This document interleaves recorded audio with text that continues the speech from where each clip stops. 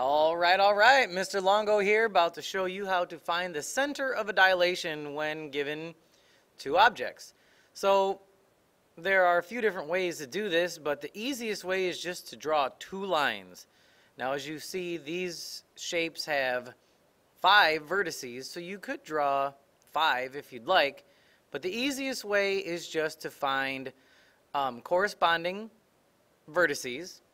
So we have the top left vertice for each one of those, the smaller one and the larger one, and we have the bottom left.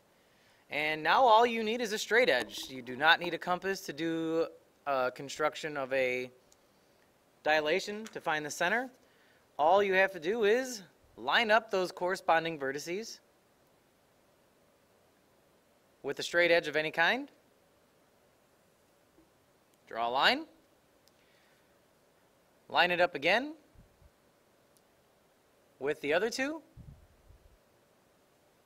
Draw a line. And you're done. You found it.